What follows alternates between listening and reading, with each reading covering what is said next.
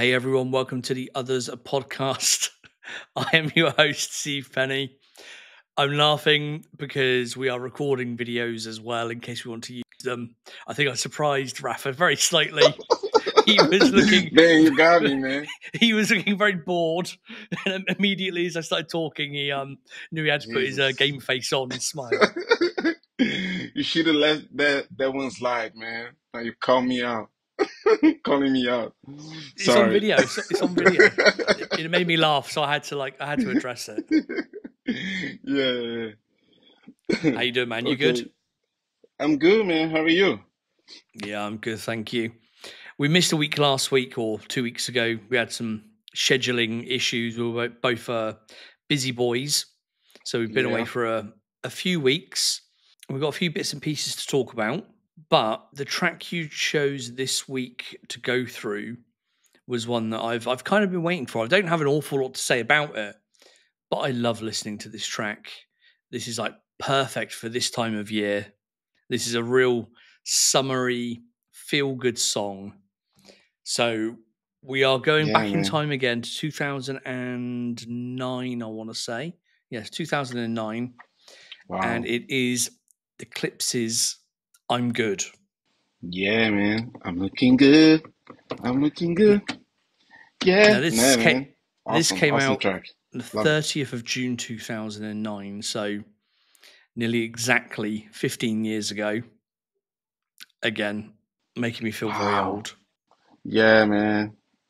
Damn, 15 years. But for some reason, I thought that this track was for 2008. When I was looking to the data today, I'm like, wow, 2009. I mean, only a year of difference, but I don't know. Like, I think because the way Pharrell is dressing on the video, I think is one of the last time that we saw Pharrell still rocking like new era hats, like baseball caps and huge, super oversized polos, colorful polos. So I think since like every time I think about this song, I think about the video, and I thought like Pharrell's look, and so always take me back to 2007, 2008, because after that, like he was like wearing like super tight jeans, like tight t-shirts. Also started to change a little bit his style. Yeah, I did have a note in But yeah, here about stuff he was wearing. He does have the BBC and ice cream polo shirts and like you say those really kind of bold colors. There's I think a bright blue one, an orange one, another color as well. And yeah, what I did notice was I think a rarity for Pharrell was again like you mentioned he's wearing a Yankees cap, a New Era one I think, which yeah. he would do occasionally, but around that time it was BBC Ice Cream everything pretty much still. So a surprise not to see him, Yeah, repping yeah. BBC, especially when he's so prominent in this video as well. Yeah, exactly. Because I remember like in the big, I don't know, 2004, 2005, even in the Can I Have It Like That video, like he's rocking like, I think it's a Miami Heat, Yes, that's right. Yeah, yeah. right? A Miami Heat hat. So yeah, like you say, like we will see like Pharrell occasionally rocking some different caps, like from baseball teams or basketball teams. But the Yankees had like I was watching the video today, like wow, I didn't even remember this. I know he was kind of based in New York at around that time. I don't know if he'd moved out to Miami properly yet, or he might have done. But the fact they filmed it in LA as well, I would have thought if you're gonna rep a city on a hat, you'd you'd get an LA one, surely. Yeah, yeah, of course.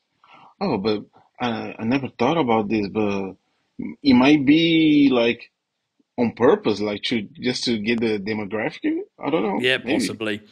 I'm sure he knows right? what he's doing, and he has a stylist that knows what they're doing as well. Oh yeah, Yeah, 100%. Especially when it comes to fashion. Yeah, that man knows. yeah. Let's go back a little bit and just go through some of the information around the track itself. So, like we said, it came out in June 2009. I think it was June the 30th from what I've had. From the Clipse's third album, Till the Casket Drops. As a single, it didn't do brilliantly. I think it only got like a US release. It only made number 27 on the Hot R&B and Hip Hop Songs chart and 14 on the Hot Rap Songs chart. I don't think it got to top 100 on the main Billboard chart, which surprises me slightly because although it's not one of their best tracks, let's say, it's not a stereotypical Clipse track, which tend to be a little bit sort of darker. Yeah. Coming out in June, just ready for the summer, I would have thought this would have been a bit more successful. Yeah, 100%. I remember like back in the day, like thinking, wow, this shouldn't be a hit. And I remember pretty vividly when Pharrell, I think it was on the BBC blog. Remember the BBC blog? Like everybody was like, it was the BBC blog and the Kanye University, Yeah. University City or something like that. Like those two blogs for me, like was daily basis. Like every day I was reading that stuff. So I remember like on the BBC blog was like summer anthems, something like that. And I was like, oh, because I remember the first time that I heard I'm Good, I was like, oh, okay, it's good. And it was one of those tracks, especially because of the hook, like you say, you started to get like, Yeah. oh shit, I get it. And all of a sudden, like you dancing naked around the house saying I'm good for the four walls of your house. So yeah, and and then it surprised me that it wasn't a hit because it's really pretty summerish song. Yeah, definitely. And I remember at the time it getting, I think, reasonable sort of video plays and airplay here and there. So yeah, it is a bit surprising that it didn't do as well as it seemed to. I'm just trying to think. I don't know how many views it has on YouTube. I'm actually, if I try and find it quickly. I think it's 5 million. Okay, so not that many.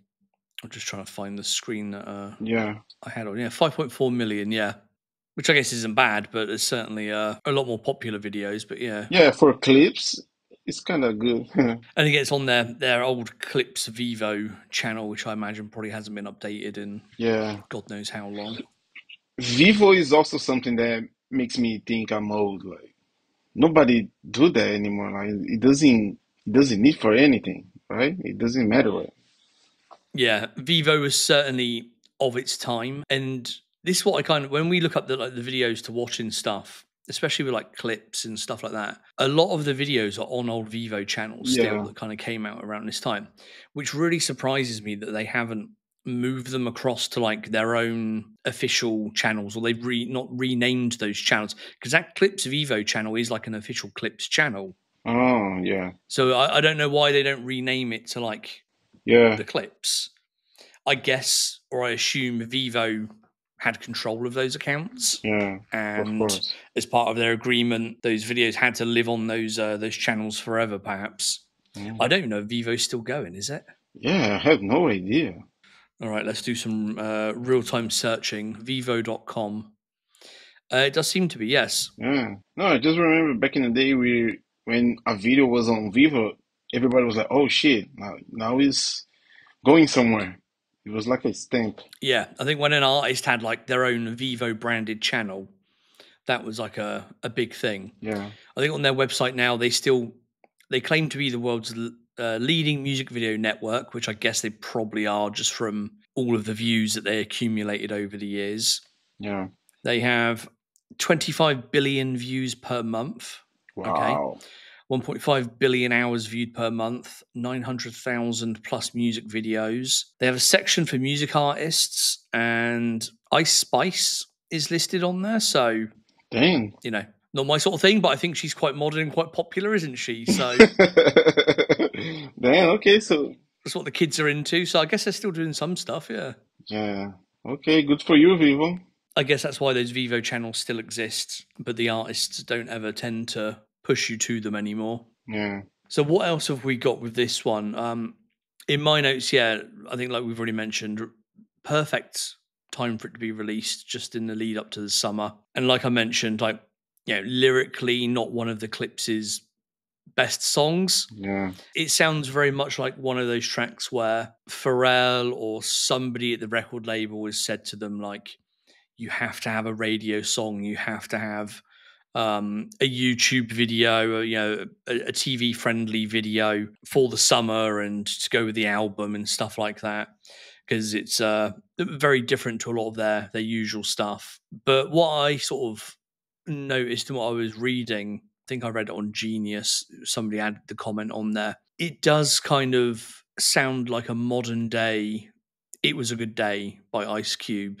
Yeah. Oh, It's nice. one of those kind of like summery feel good songs where they're talking about what's happened in their day and what's happening in their life, and there's even kind of a reference to it. There is a line in there saying, "Today was a good day. Today is a good day. Ice cubes on On my the chest. chest." Oh, I think okay. that's a little play on Yeah. the song title there, and yeah, 100%. Oh, I never thought about that. That's awesome. Because every time, especially because I love the Pharrell ad libs and the hook so much, I always thought about how I'm Good is like a 2009 version of Beautiful in certain way, just because how Pharrell is all over the track. oh, and he is all over this track. Yeah, Yeah, yeah, yeah. So I would imagine like if he got Snoop featuring or even if it was like a Snoop song, like it could be bigger as a single, but we will never know. yeah. And one of the notes I made when we talk about Pharrell being all over this is he's not just singing the hook in a typical way a hook or a chorus is made. He's singing that repetitive part all the way through the verses as well in the background. Yeah, So you've not just got the instrumentation, but you've got him there in the background singing as well, which is an interesting way to do it. And it could have sounded terrible and could have really messed the track up. yeah. But personally, I think it works really, really well in this Oh track. yeah, 100%. Especially because that's why is one of the reasons is so I still feel like oh the word missed this song, just let it pass because I always thought about that song like hearing on your car on your way to your work or for whatever, and just listen to that, and then it just the song itself like a therapy session saying, "Oh, you're good, you're good, you're good, you're gonna be good." So like, man, it's so that's why I love so much this song. Like, it's always puts me on a good mood. Yeah, it's one of those ones to listen to like when you're getting ready for a night out or something. That's how I kind of think of it in my brain, especially with the Pharrell hook as well. Yeah. And also the instrumentation, like if you think about it, the way they do the synths, like it's always going up, like so it's always is also something that puts you in a good mood and it's kind of uplifting. Yeah, yeah, for sure. I just noticed in my notes again, we were speaking a minute ago of certain things being dated and of the time. The Clipse, I think both of them wearing play clothes, which Wow. was their brand at the time, or maybe just, I think it was both of them that were kind of invested in it. Yeah. But yes, play clothes. I did have a quick Google search before we started recording Wow. to see if it still existed. I think it still does, from what I could very quickly see. Some places still sell it, Yeah. but I don't imagine either of them have anything to do with it anymore. Yeah, I think they sold it and just get away, like listen. But for a minute, for I guess a year or two, play clothes was like really hot as well. Oh yeah. People were like people were like really into that. It wasn't quite at the BBC level at that time, but because Clipse were wearing it, because they were mentioning it in songs that they were doing with Pharrell and on their albums and on the mixtapes and stuff like that, it did become pretty popular for a little while. Yeah, exactly. And I remember they used to have like some good fabrics, like some good, I don't know, designs and stuff. Like it was pretty cool. I vaguely remember, I want to say I maybe owned a couple of t shirts that I had shipped from the US. I don't think back then you could get play clothes anywhere in the UK. I don't think there was like a distributor or anything at the time. But I Yeah. vaguely remember having like a black T-shirt with like the main logo of the person on it, and then another one, but I can't remember what the design was. Yeah, when I saw the video today, when I saw the play clothes, like t-shirt, like, wow, I remember that. I'm gonna have to do some real time looking up. I'm gonna go to playclothes.com. Yeah, It doesn't seem to be loading. I don't think it exists anymore. yeah. I think the last time that I searched for it, I think it was maybe like 5 years ago, and I think they still was selling some t-shirts on what is the name of the website? It was a website that used to be also like a kind of network. They do videos and stuff like Karma Loop. Remember Karma Loop? Oh, Karma Okay, yeah, yeah. So I think it was like 5 6 years ago. Like I searched it and they still had some t-shirts there. Yeah, the Playclothes website doesn't load, but if you go to a couple of websites, they still seem to. Okay. So I'm looking at a website called plunder.com, which looks like it's owned by Karma Loop, Oh, which okay. Karma Loop are actually mentioned up in the corner. And they have some Playclothes stuff here. Yeah. None of it particularly good looking, to be perfectly honest. Some of it actually quite horrible. And then they do have a website which is still, at Playclothes, the website, an Instagram page, I should say, which is still at Playclothes. It still has the logo. It still has the odd picture of Pusher on there. And their last post was 269 weeks ago. Yeah. So not very active anymore, I don't think. Yeah, exactly. Which is a shame because they did have over 60,000 followers as well. Oh, okay.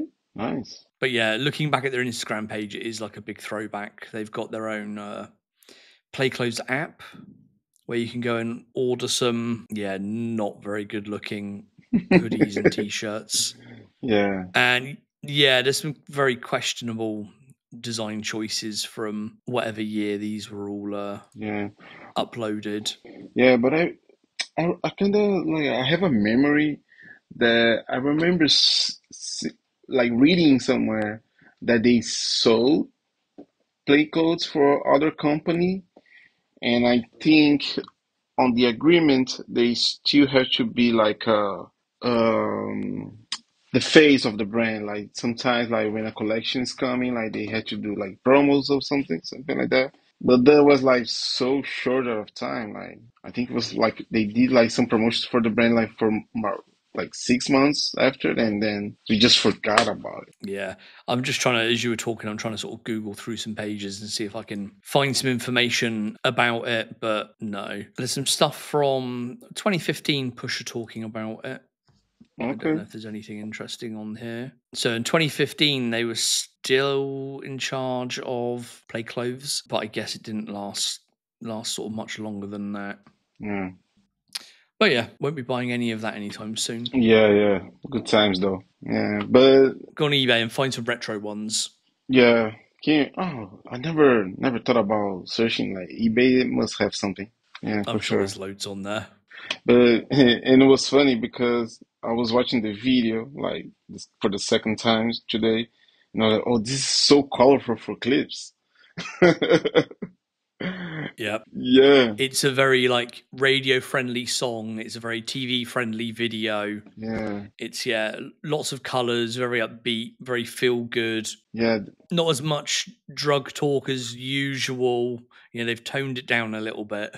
yeah. They are smiling in the video. Like, who are these people? Yeah, buying Enjoying their sneakers, lives. enjoying their lives, like, man. Yeah. No, yeah, I remember like I think like Pusha and Malice was like reading the comments, and they were like, "Oh, we have to understand. Like in Hell Had No Fury, we were pissed off. Like we hate everybody. Now we good. Like we have a lot of things to celebrate. Like that time, that era, like is behind us. And everybody's like, nah, fuck that. Like I want you guys like pissed off all the time. New record deal, probably. A little bit of money in their pocket. Pharrell producing most of the album. People like Kanye on the album as well. Yeah, Living their best lives. exactly. And I always think because I feel like Clips is one of the last real rappers that they were real drug dealers, like they were selling drugs and stuff. So I think like the internet, especially like some of us or some of the people from hypebeast blogs and everything, like the comment session eras. Uh, I think everybody glorified Clipse so much because they were still from the street talking about drugs and talk about all that stuff, and they were also like kind of different because they were hanging with Pharrell and they were doing also clothes. They were like kind of different, and I think they were kind of the last ones that done that because after them, like I don't know, like everybody, like we knew that almost every rapper that came after the era, saying I don't know, from gangster rap or cocaine rap, they were like, oh my God, this is fake. Like this guy were never on the streets. Segues very nicely into the Rick Ross remix Oh of this yeah. track.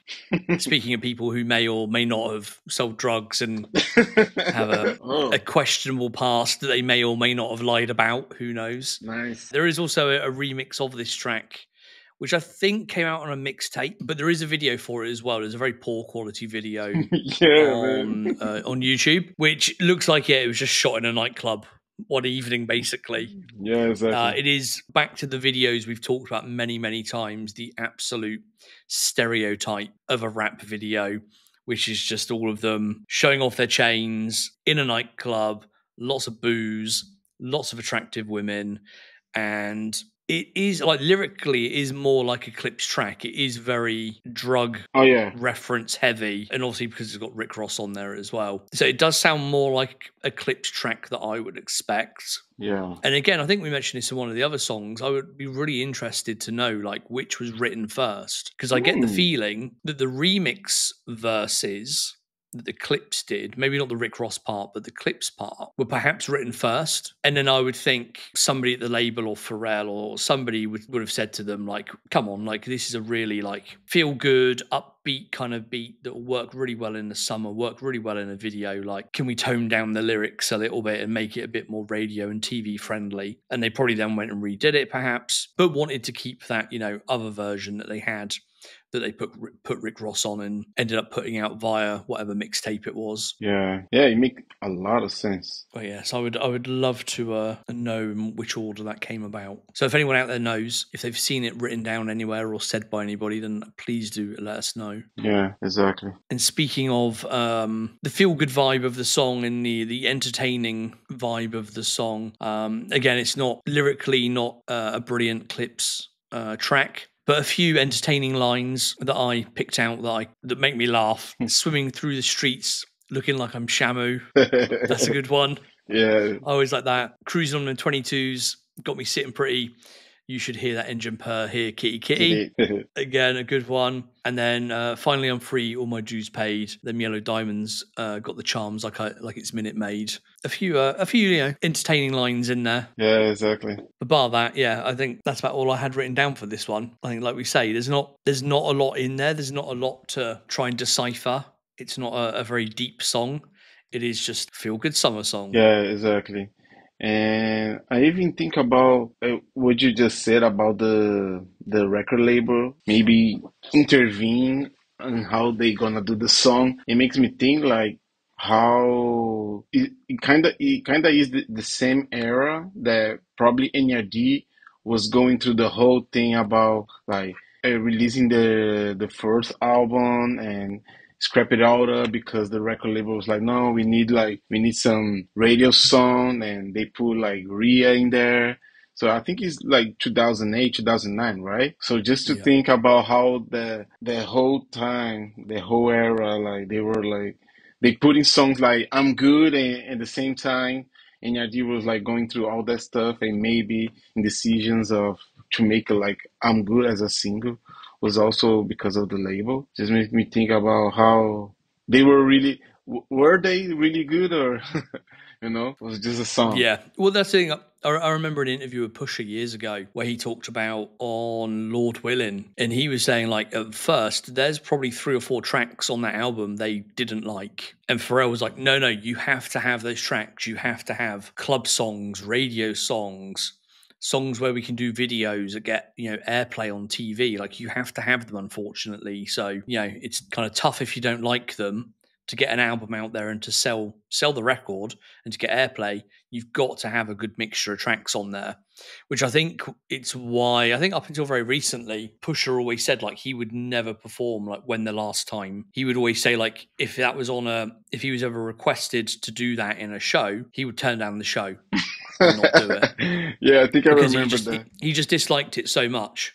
And I guess that's one of the tracks he's referencing back to when they first did the album. So I think, the Clipse are always going to make, their very specific type of music. Oh yeah. And I think maybe not so much anymore with them because they're obviously a bit more savvy to the music industry. But I'm guessing back then, sometimes they probably did need a nudge in the right direction to make sure that there was the right level of, real proper hip hop, but also something that could get on the radio if you needed to, or, something that could be turned into a single if you needed to promote the album in some way.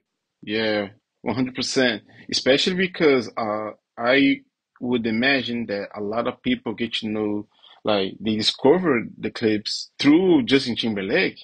That is a totally different Yeah. fan base, So of course, like you have to like balancing things a little bit. That's something we've not talked about it before, but that's something I always found interesting. Like back in the day, like they were these hardcore rappers, hardcore, I'm putting in air quotes. Yeah, real. They came from the streets, actual drug dealers. That's where they made a lot of their early money. They put out like Lord Willing, and they had to be told, no, you have to like have radio singles on there and stuff like that. But then at the same time, they're on Khalees Records, 702, Justin Timberlake, Backstreet Boys. Oh yeah, damn. All these kind of like real pop acts. Yeah. Which must have been a Pharrell thing. It must have been like Pharrell saying, look, this is going to give you some great exposure. You might not like it, but just go and do it, basically. You'll get paid.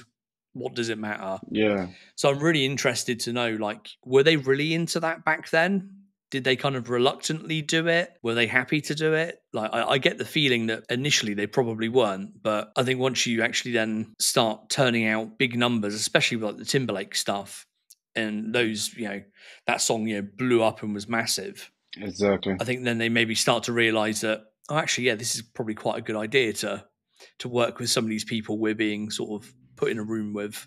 Yeah, and if you think about it, just when I'm saying when I said that they were like kind of different, I think being on a Justin Timberlake track also like give us such a huge contrast.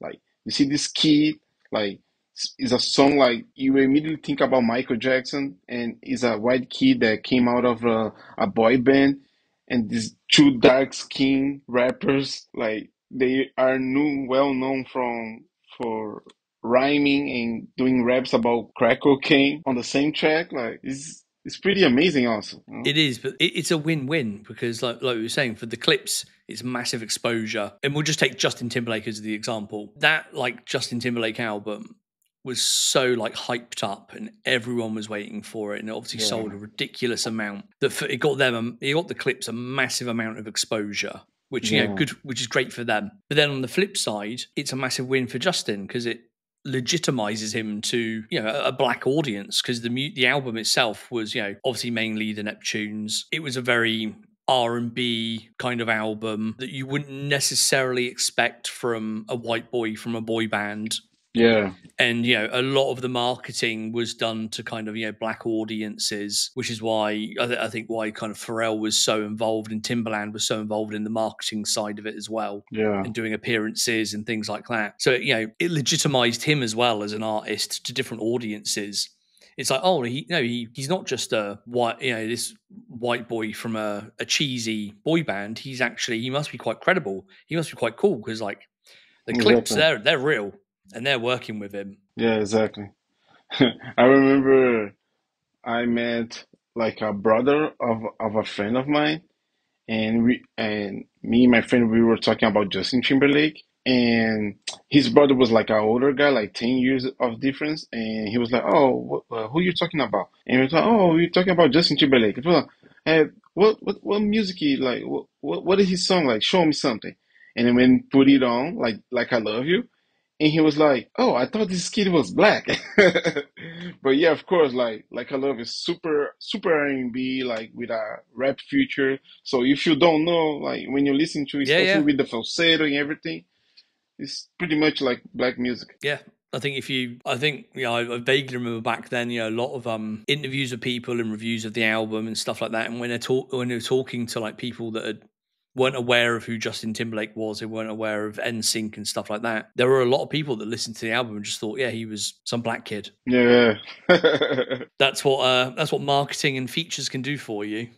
Oh yeah, 100%. Especially in the era, like I think like 90 to 98 to until like 2005. Oh, I mean until now, if I'm going to be honest, but especially that era, I think like a lot of white artists, especially singers, like they were making a lot of features with black artists, especially because of that, because I mean the music was popping, and also because to legitimize the white artist as a cool person. Yeah, you can look at it sort of very cynically as well. Like I'm sure, like I've seen a million interviews of Justin Timberlake and him growing up. He listened to Motown and all of his kind of inspirations are mainly sort of black artists and stuff like that. So while it does legitimize himself, it legitimize him in some people's eyes. Like he has that background anyway.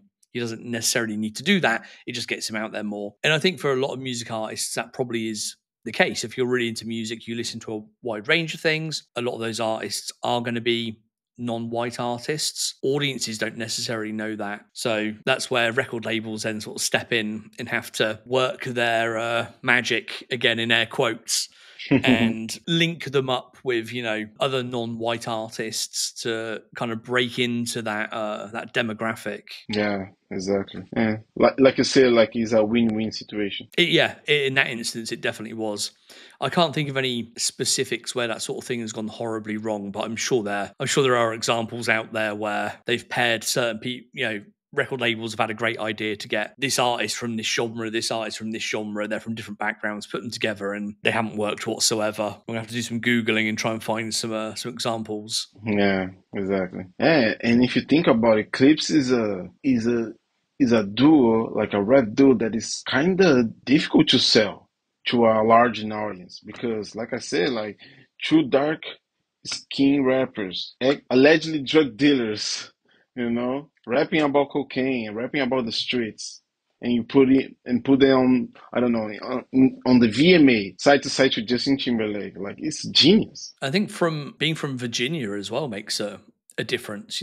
Oh yeah. While there are Oh a lot of wow. artists that have come out of there, obviously, Pharrell, Chad, Missy, Timberland, etc. It's not a music industry hotbed, is it? It's not LA, it's not New York, it's not Miami, it's not Atlanta. You're kind of out there in a kind of separate world. And I remember interviews from like Pusha and Malice talking about how like back in the day they would have to always like drive up to New York like every week to like go and try and sell records and go to meetings and all that kind of Yeah. thing. So Yeah, it was always like kind of different for me to every time that I heard like, oh, well, we are from Virginia, or I don't know, when Nelly came out and he was like from Louisiana, right? St. Louis, And everybody Missouri, was, yeah.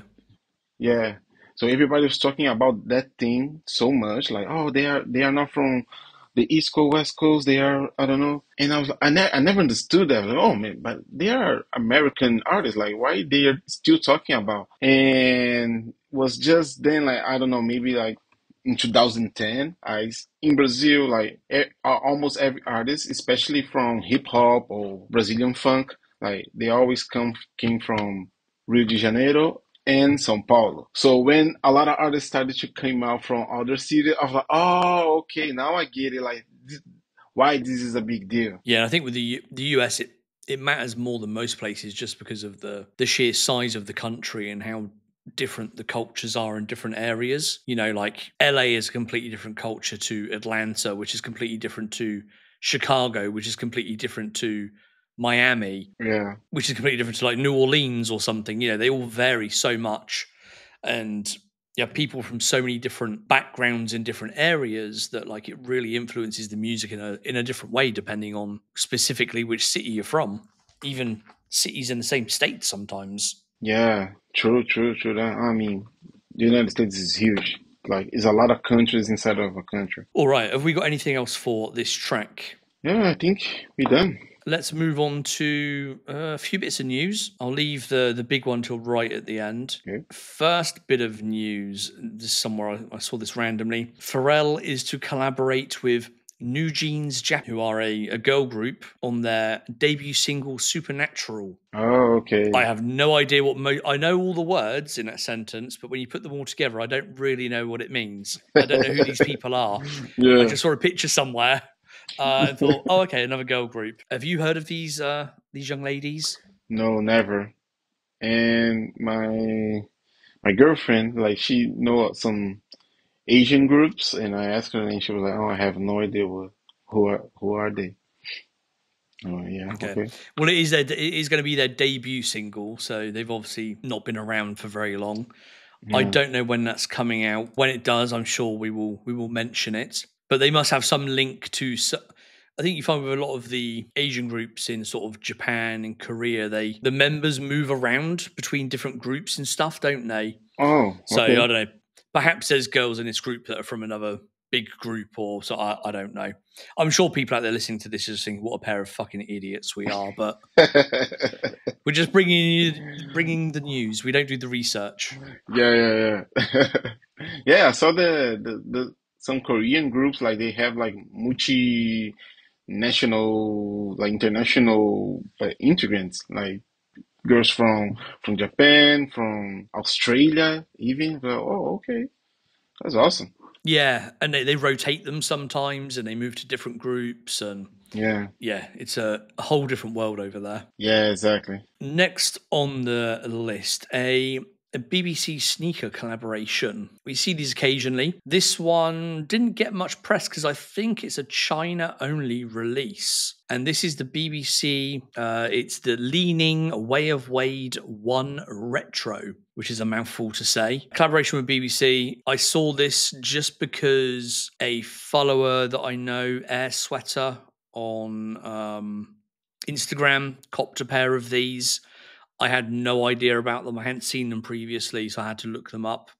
I found a site where they were selling them. I think like $350 or something. Wow. You know, not cheap. Not the greatest looking sneaker in the world, to be perfectly honest, which is why I think they're a China only release. They are a kind of, I'm trying to how to explain. They're like a black and white high top basketball shoe. Yep.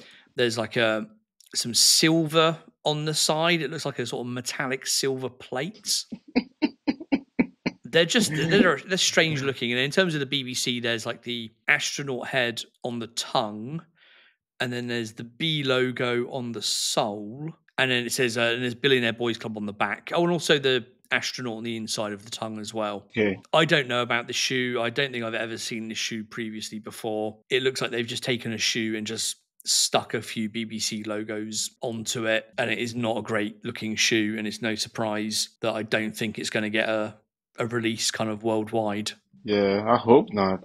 I still hated it. I'm true. Like, I'm with you on this one. Like, it's a awful shoe. I would Yeah, say. I'll try and put a picture in the show notes just so people can like see it as well, or there'll be a link to go and look at the page that it's on because I think that's still up. There's some things when I hate something, I always think about, like, oh, but let's look in other perspective. And when I thought about this shoe being like a kid shoe, like a shoe for kids, I was like, oh, okay. If it was a shoe for kids, like, it would be okay to look this like this. But as an adult, like, oh, horrible, and look so dated also. Yes, and I don't know when the original kind of silhouette is from or when the original design is from.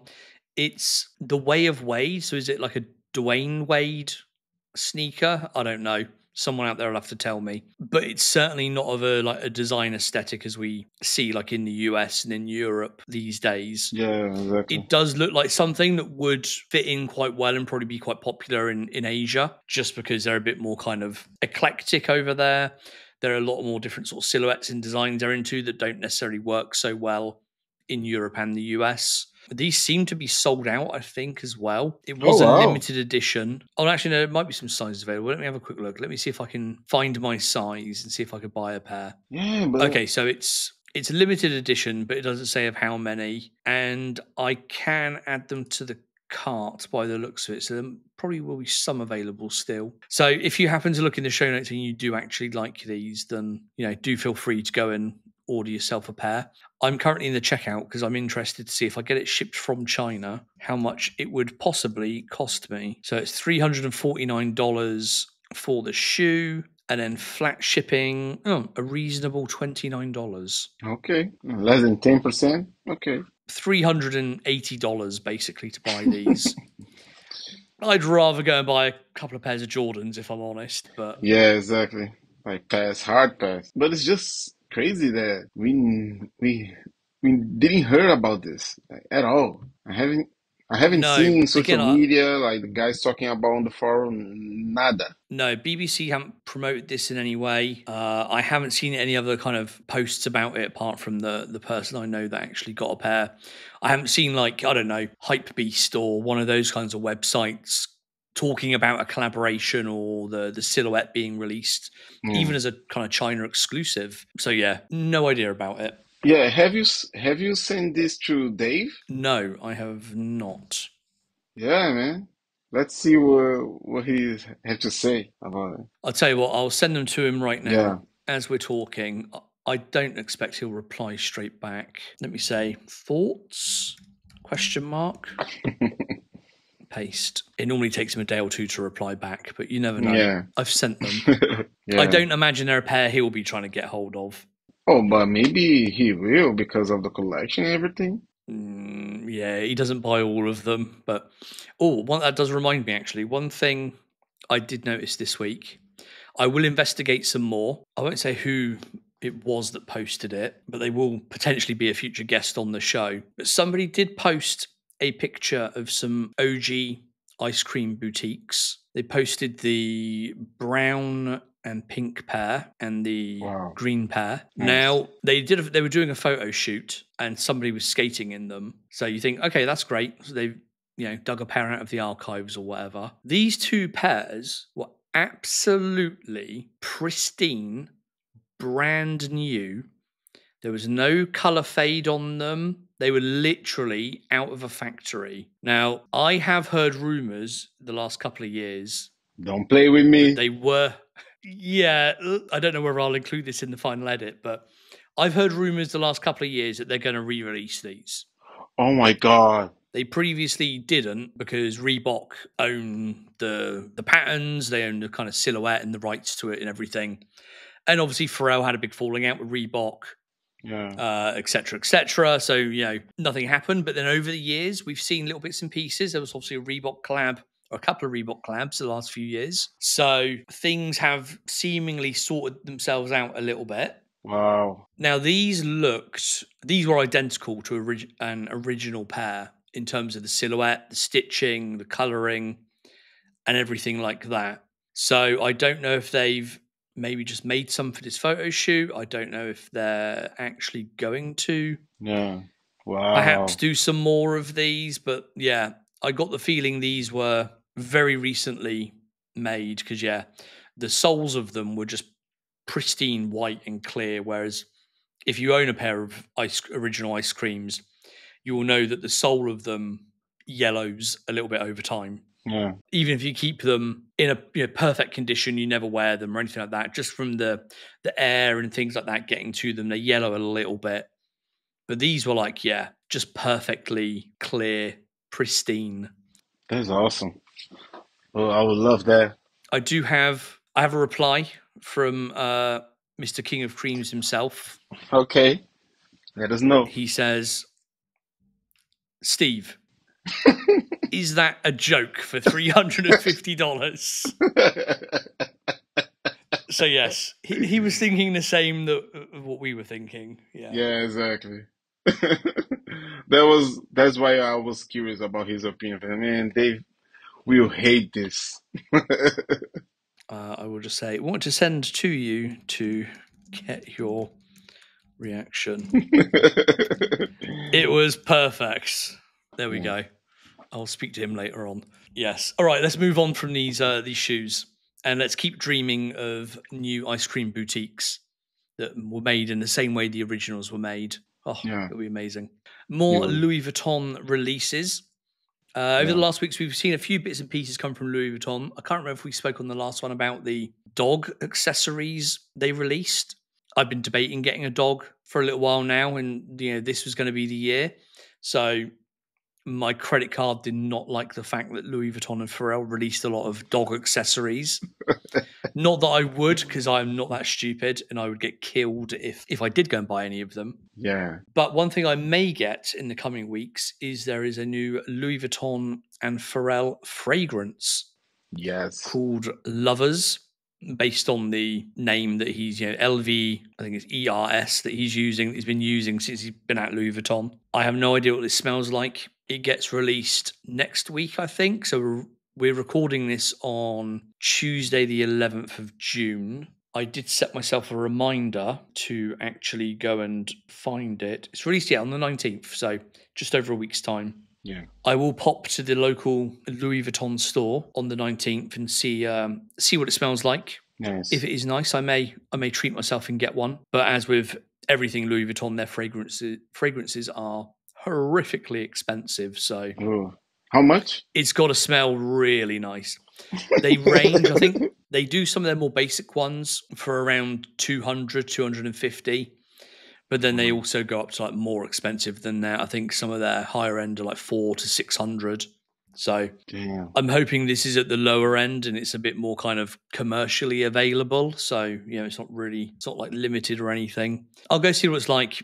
If it's at the lower end of that scale, then I may invest in a bottle. But if you are into your fragrances and you want to smell like Pharrell, then you can, because I'm sure that's all he wears now.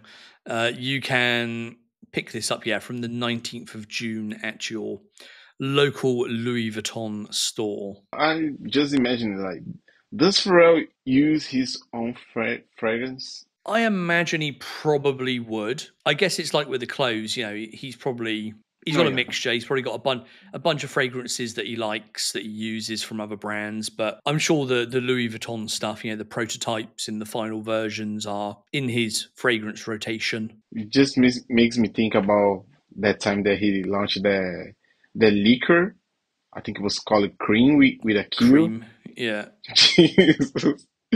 What a dark time because I remember like Pharrell trying to sell that. He was like, no, because I never liked alcohol that much, but this is like a mixture, like with a sweet drink and everything. And I think maybe like after 6 months, like the deal was off. Like he was already in a feud with the guys that did the drink. Like, oh my God, what a mess! It's a fucking liqueur. It's what like 80-year-olds drink. It's like, yeah.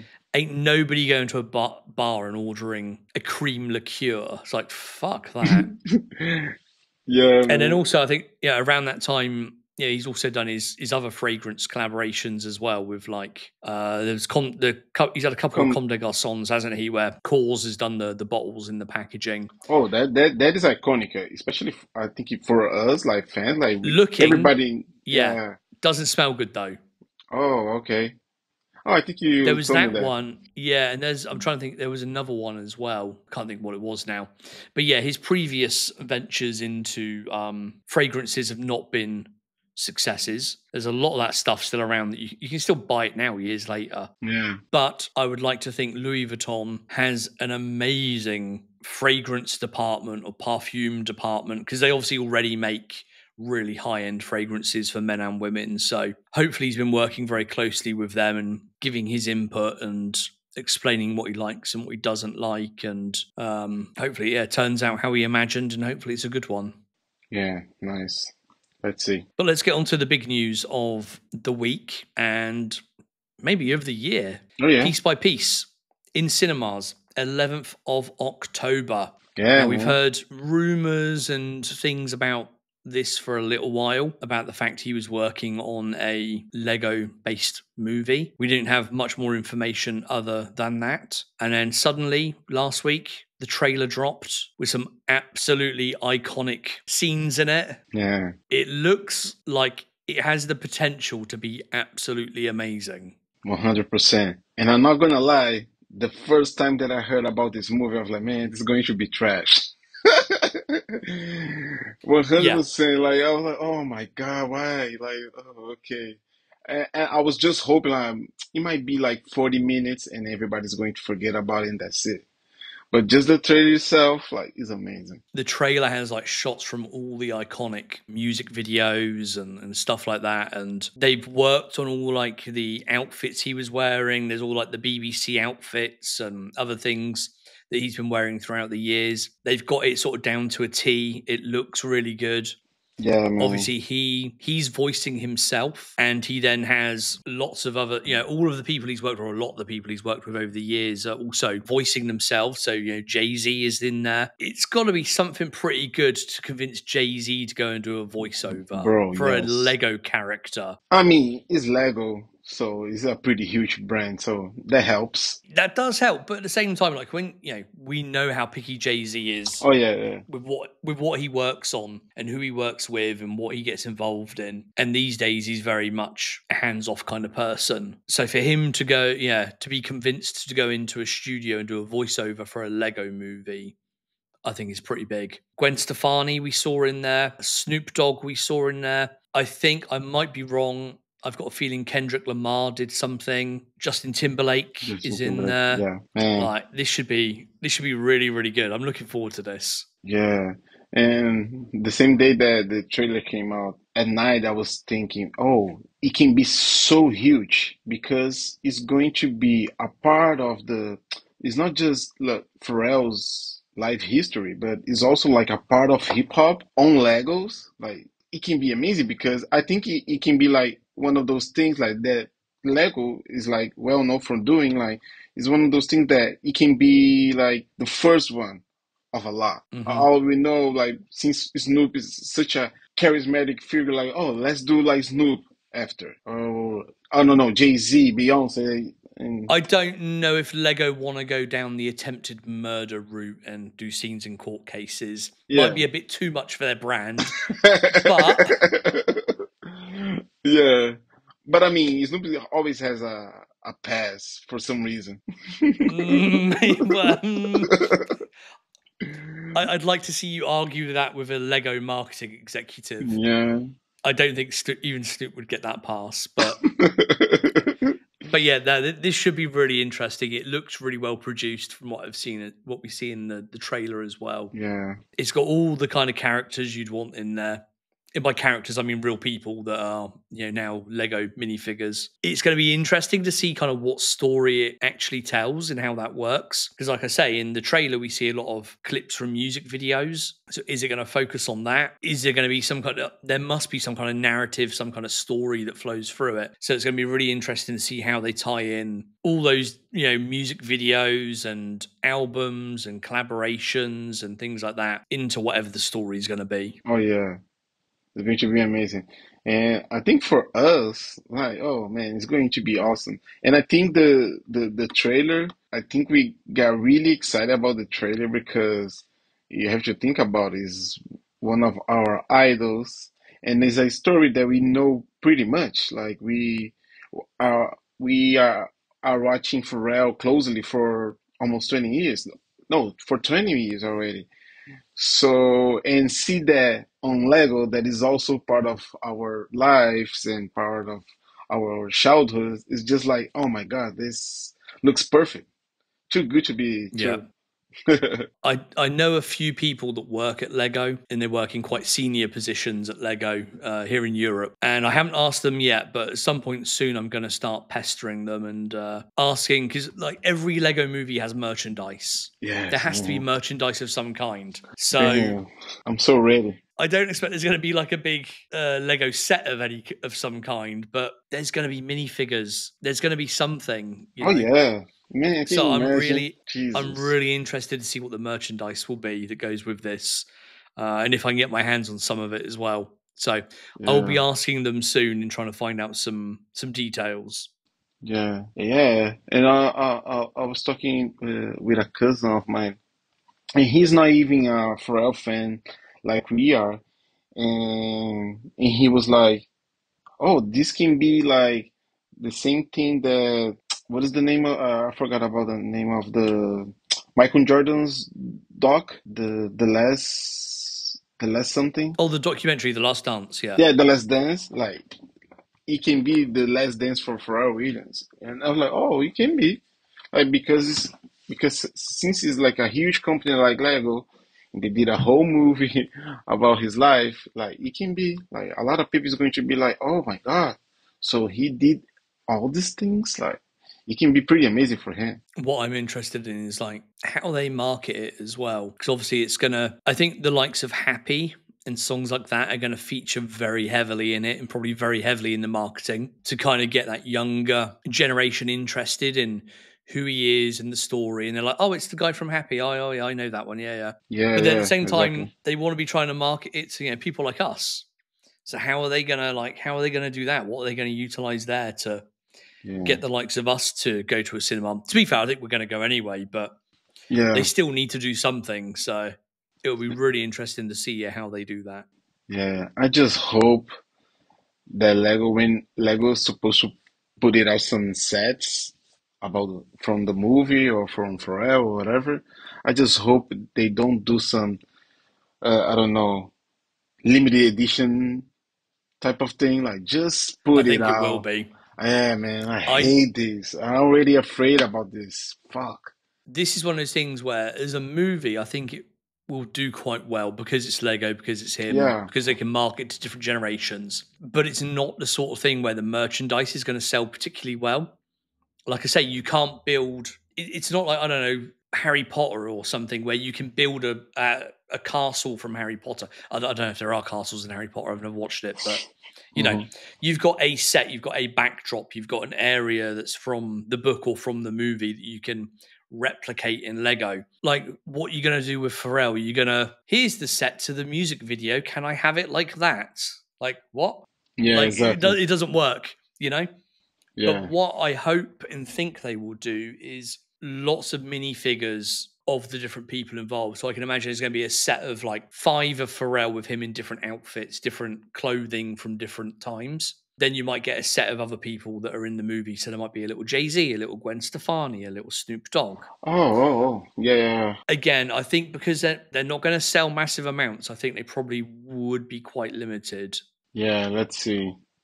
Yeah, but that makes a lot of sense. That can work out pretty good for them. But I can't wait, man. And like, I just want like the fronting set with the skateboard ramp. Like, oh my, just do that. Yeah. That would be amazing to have. Wow. Like, and when I saw on the video, I was like, oh man, I need this. Yeah, it looks amazing. I know.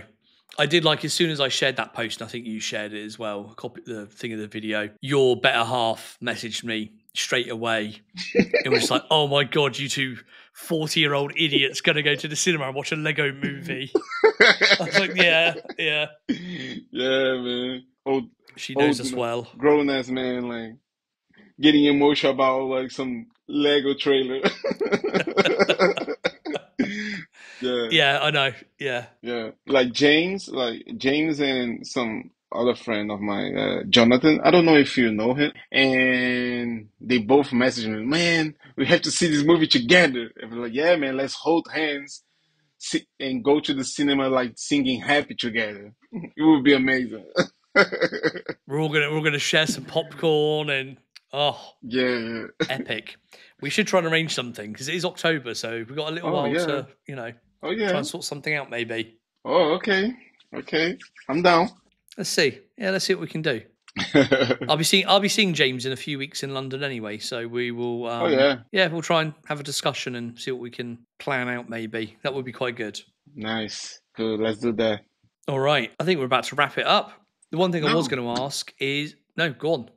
What have No, you I got? just before we wrap it up, like I just have to talk about like the experience that it was for me to see Clipse live. Oh, I completely forgot about that. Yes. Yeah. Let's go. Yes.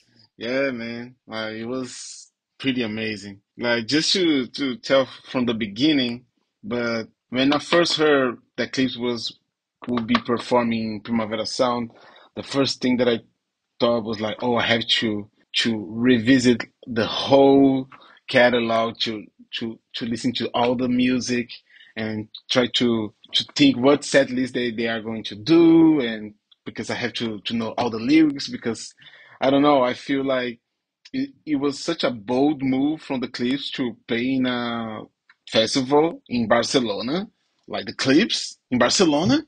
Like, what are you talking about? And in my mind, I was like, oh, I have to know the lyrics because I know it's going to be like a few amount of fans in there. So just to be a part of the day one fans in the crowd, just to so I can give back, you know. And it was exactly what happened. I couldn't what is the word when you keep everything in your mind, like, because I forgot the word when you like you study something and you keep everything on your mind. What is the word for that?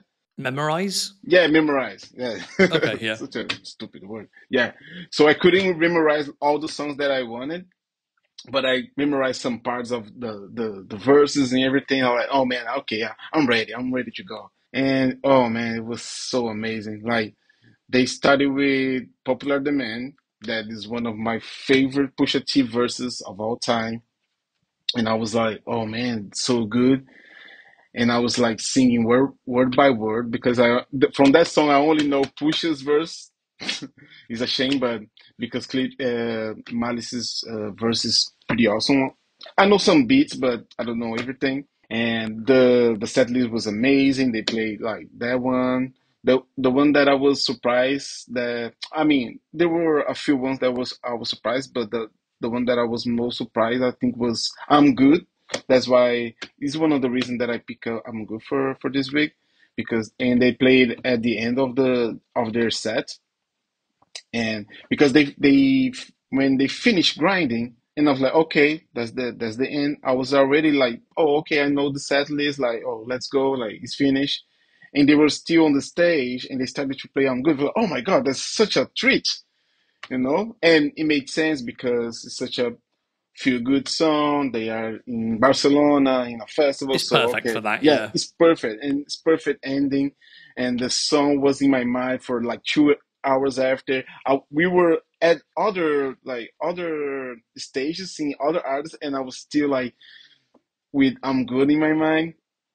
Yeah, and but it was pretty awesome, man. Like the guys, like they perform like from the videos that I remember seeing them performing live, they were exactly the same. I mean, of course, because the energy from the crowd was not like it was in the United States in 2005. But I heard a lot of people singing some songs, like Pusha getting excited about like singing the song with some other people from the crowd. So it was pretty amazing to see that. And when they and I was thinking to go to with the N.E.R.D hat, and I was like, oh, I don't know all those songs, so it's going to be a lot of pressure for me. So I'm not gonna do that, you know, because it's a pretty recognizable hat. So no, I'm Yeah. not gonna do that. But I throw some Star Trek signs up just to see if the guys notice, or throw the sign back. I don't know if they notice it, but yeah. What else? Oh, so in when they started to perform Hard Then is one of I think my easily top five Clipse songs that I my favorite top one of my favorite Clipse songs, and I started to sing and rapping with them, and I don't know, and exactly when it comes to Pharrell part on Pusha's verse, he started to looking at me and he started to imagine the Rolls Royce rushing, and he was like pretty impressive with me. So we have that moment, and Juliana, like, she was filming, so she got just the end of it, but it was pretty amazing for me, and I got the chills and everything just to think about it, because when we ended the verse together, we both at the same time salute ourselves like this, and I was like, oh my god, and he smiled even more when he saw that, like, oh, that was pretty amazing to see.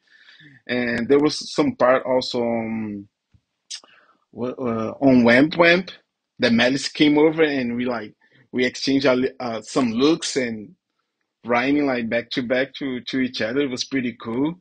But that moment with Push, I was like, oh my God, like I'm done. Like what else I have to do in this life? You know, like I felt like so complete. And and that's why I started this talking about this when I first heard it about them coming to here. I was like, oh, I have to represent. You know, I have to be uh like I had to represent for us, for people from the forum, from people from the Star Trek music forum days, you know. So I felt so like I felt like I don't know, man. I felt like I saved lives. You know, like oh, I felt so good. Like I haven't felt that good for so many times. And I was like, oh man, I felt like I accomplished so many things right now. Just to having that moment with Pusha and Malice. And after like I've been a fan of this guy for since 2004, 2005. So after 20 years, just seeing those guys, then Malice was the first one to do a post about it, and he even liked my comment, and I was like thanking him, like, oh, thank you for coming. Like I waited for this for 20 years, so it was amazing to see you guys perform such an energetic way. So yeah, man, it was pretty good. But one fun thing that happened that I noticed that when they were performing I'm Good. Oh, actually, the other thing, like they performed it when the last time. So Okay, they did do it. yeah, they did do it. And when it started, I was like, oh, They've push. got over it then. Yeah, exactly. It's like such an adult now. Like, look at him, like just letting that this pass by. So it was a pretty cool moment also because I heard a lot of people singing, especially the first verse and the hook. So like, oh, okay, some people here know they shit.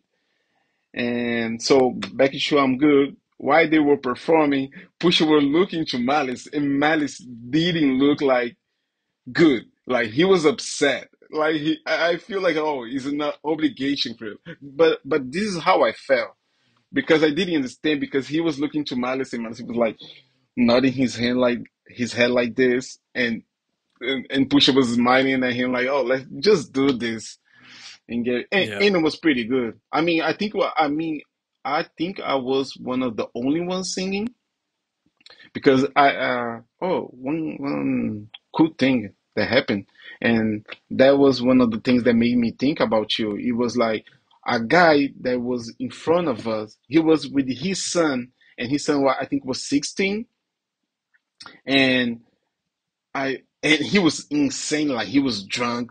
He was probably drunk out of his mind, but he was like pretty excited, pretty happy, and then he was saying all the time, "This is my kid. This is my son. Like I bring him because you have to see this because this is awesome." And like, man, that's so awesome of you, like passing by like your love for the Clipse and you are here now like with your kid and man, I'm pretty happy. And there was one time they was like, you want some coke? Oh God. Is the Clipse, we have to do it. And I was like, no man, think I'm good. I don't have it here but it's coming. You're like, okay man, chill. And his kid was kind of like embarrassed, like, man, dad, you're doing too much, so chill a little Yeah. bit. Focus on the music in your kid. Just like Yeah. it's all you need. It's all you need. Yeah. But it was pretty cool to see that moment, man. Just like a dad and a son, like seeing a group that he loved and he probably put his kid on. And I mean, that happened with a lot of other bands, but I think for me, besides you, that of course your little one, like that is not a little one anymore, knows a lot. Yeah, exactly. So Bessie knows a lot about Pharrell, I would imagine. So besides you, I never seen anybody doing that, like showing his kid and saying like, "Oh, he also a fan of the Clipse or Pharrell or whatever." And it was pretty amazing, man, to see that. Oh, okay, man, so special, Man, I'm so glad it was a good show, and I'm so glad you had a good time. man. I'm Yeah, I'm really hoping they do some more touring. I've been keeping an eye on like the festivals here. I've bought a ticket for Flow Festival, which is like the biggest one here in the summer. The lineup is pretty awful so far. I was hoping that the Clipse might throw a few kind of, late summer dates in there maybe. And I'm also hoping the fact that they are back out there doing festivals and shows occasionally now might mean that, we're that little bit closer to an album coming out Yeah. and then a proper tour happening.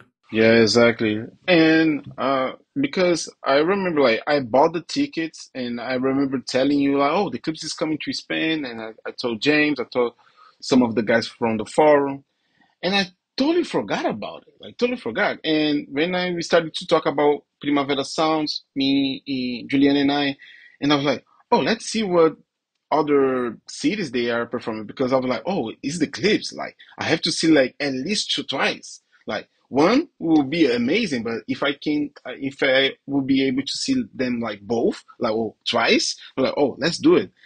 And I was like, oh, they just had Primavera Sound. Like, it was so strange to me, especially because I remember like hearing something like they were trying to manage like a Euro tour or even a US tour because of the single that they did in the Louis Vuitton Yeah. show. And I was like, oh, I was so like, oh, why? Like, they just are just doing here. So I don't know if they didn't want to, or I don't know, they failed to, not fail, but they didn't come through with a business proposition to them, because I know that some companies sometimes like they come as the biggest brand for a tour or something to get their venues and everything. I don't know Yeah. what happened there, but yeah. I'm guessing, in this instance, they probably got a lot of money thrown at them for the one show. I get the feeling because they only did the one and they don't seem to have signed up for any more in the summer, that somebody that's marketing that festival or working in a senior position maybe worked with them directly previously, maybe at their label or directly with them in some capacity. If there was a good kind of way into straight to them and maybe try and convince them to do it. And of course, the money's got to be right for both of them to fly over there and do it. I saw they did have what seemed like a couple of days off as well, so they got to see some sights and enjoy themselves as well, which was undoubtedly all paid for, and they were looked after pretty well. Yeah, I'm still kind of holding out hope that they magically appear in some more festivals during the summer, or if we don't get that, we at least get like an album after the Yeah. summer and another tour at some point. Yeah. Yeah, hopefully. I would love to see those guys like again, especially because I was so mesmerized because they were performing with almost no backtracks. Yeah. This whole they almost none, like just on some hooks, but that was it. And the voice was impeccable, and the energy was also pretty good. And I was like, oh man, I would love to see these guys like perform again, just because they still performing in a very good quality. Yeah, I'm just looking at my phone quickly to see when it was when I went to see them. 2007, I saw Jesus. them. But I mean, Yeah. hell had no fury, right? Yeah, Oh it my was a God. great show and a great time to see them, yeah. Fuck yeah. But I would like to see a more modern show as well. Yeah, how many times you saw them? The Clipse only once. Oh, okay. I think I've seen Pusher separately. I think. I can't remember now. I'm pretty sure, yeah, I've seen Clipse once, Pusher separately once somewhere. Again, it might have been at a festival, but that's it with them. Oh, okay. So yeah, So I would really like to see them again. Yeah. yeah, it was awesome. Yeah, I remember Juliana telling me like, "Oh, what about Steve? Like, he didn't mention that he wants to come or anything." And I was like, "Oh, I think we forgot to talk about it more." But and I was like, "But he saw them in 2006, 2007, so it was one of the best moments to see the Clips live. So fuck him." He was there when it was cool to be there. Yeah, Not like exactly. it is, not a latecomer in 2024. But it's one of the reasons that I got so I was so happy, and I still am. Like, every time that I think about it, I feel so happy, just because they perform in a very high level, like it was 2005, 2007, without the angriness.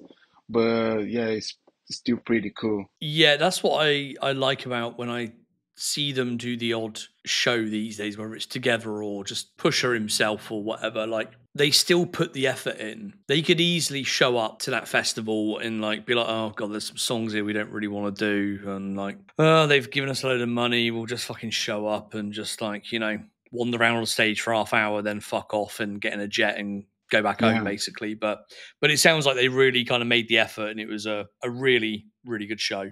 Yeah, it was. And a day before I saw Freddie Gibbs with Madlib. It was pretty cool also. But I think, I mean, it was good, but I saw other like Freddie Gibbs performance on YouTube or whatever, and I saw him doing better, you know. But I think like maybe the crowd, like I think he was like expecting more from the crowd, and Probably, I think like Freddie Gibbs is one of those where he does like festival tours every single year, pretty much. I'm yeah, pretty sure he was here last summer. I'm pretty sure he's here again this summer. He just seems to kind of constantly do festivals and stuff like that. So I can imagine that when you're on your 100th festival or something, if the crowd isn't quite with you, it can be, you know, that much harder to really get into it and really do it. yeah, exactly. Especially because of the ego, right? Like you expecting to be like, oh, everybody in here knows me, everybody's going to sing every lyric, and when it's not the thing that you're expecting, your ego just like disappears totally. So you got hurt. But Yeah. it was a good performance. I'm not gonna lie. I just felt like I saw him performing live way better on some other videos that I saw. But and was and when I saw the his performance, I was like, oh, it can happen the same thing with the Clipse because I was so sure that almost anyone would know the Clipse. But I mean, I forgot. I have to think about. You have to think about like Pusha T is a huge rapper, Yeah. and yeah, it's not like Kendrick or Drake, but it's still he's a very well-known rapper.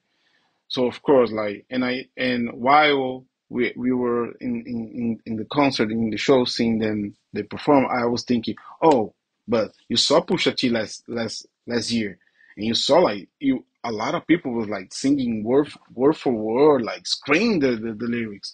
So of course he Pusha T at itself, like he's going to bring a lot of fans to here. So yeah, it was pretty cool, man. Nice, man. Glad you had a brilliant time. And I am, despite having seen them in their heyday in 2007, I am very, very jealous.